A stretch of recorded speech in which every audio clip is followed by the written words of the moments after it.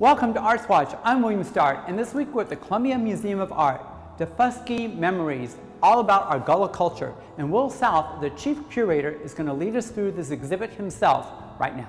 The Columbia Museum of Art does its best in every single exhibition to show the best of world art. And you never know where that best is going to come from.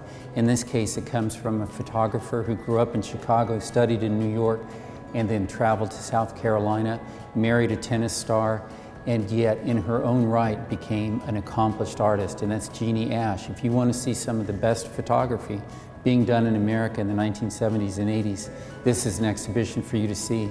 Early in their marriage, they visited the seacoast islands of South Carolina.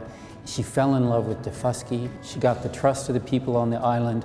She got to know everybody, all the nooks and crannies, photographed everything. These are the 68 best photographs from that 5-year journey.